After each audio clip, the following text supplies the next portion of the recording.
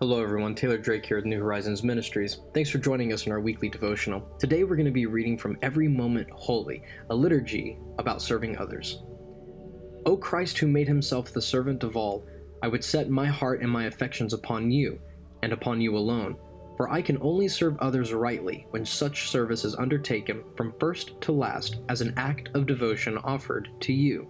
In serving you, I am freed from my need for the praise of others, so that even in my kindnesses are shed from scarred hearts as rain from a sloped tin roof, my joy will not be dimmed, for I will know that you have received and remembered each act of sacrifice and reckoned it as love rendered to you.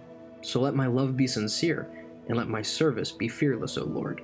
I would serve in imitation of you, who poured out your life for me. I would serve knowing that your Spirit is ever at work in the lives of those I serve, ever calling, ever drawing, ever seeking to soften hearts encased in fear and disappointment and anger and idolatry.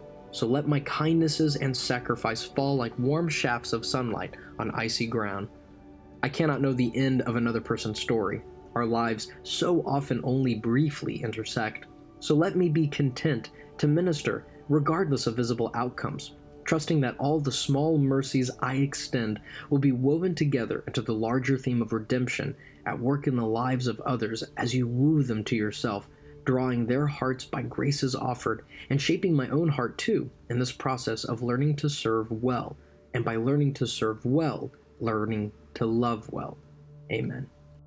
Have this in mind among yourselves, which is yours in Christ Jesus, who though he was in the form of God did not count equality with God a thing to be grasped, but emptied himself by taking the form of a servant, being born in the likeness of men, and being found in human form. He humbled himself by becoming obedient to the point of death, even death on a cross.